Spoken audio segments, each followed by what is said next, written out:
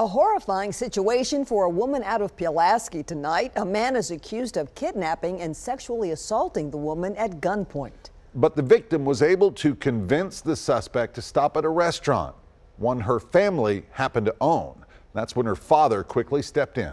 News Channel 5's Alexandra Cohen tells us how the woman's family was able to get the suspect arrested. Jaquan Berry has only been out of prison for a couple months.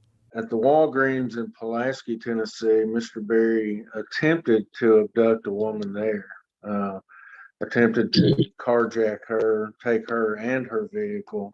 Unfortunately, she escaped. She got away, but District Attorney Brent Cooper says Berry tried again. He walked to a nearby apartment complex and kidnapped a woman at gunpoint. According to what we're learning, he drove her around for an extended period of time in various locations. It appears that he was crossed at least one or two county lines while she was in the car.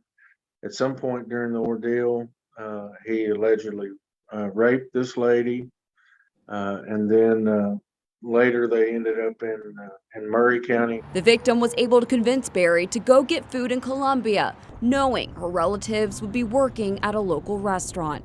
That's when her dad came out and took matters into his own hands. Cooper says Berry pulled a gun, but her dad fought him off and got the gun, then held him until police arrived. The suspect is being held here at the Murray County Jail, and I'm told he's facing a slew of charges. Those will include especially aggravated kidnapping and aggravated rape. Literally in between mine and my sister's building in our same parking lot. I mean, that's scary. That's horrific. Rashada Holt says she saw him lurking around their apartment complex in Pulaski. It's upsetting because it's close to home. Prosecutors credit the victims with figuring out a way to escape. They say it could have ended differently. These were random acts by Mr. Berry. It looks like, for all intents and purposes, that he was out trolling or looking for someone to kidnap and rape. Reporting in Columbia, Alexandra Cohen, News Channel 5. In 2010, Berry went to prison for aggravated robbery and aggravated assault following a crime spree in Rutherford and Davidson counties. And when he made parole, he was arrested again for aggravated robbery.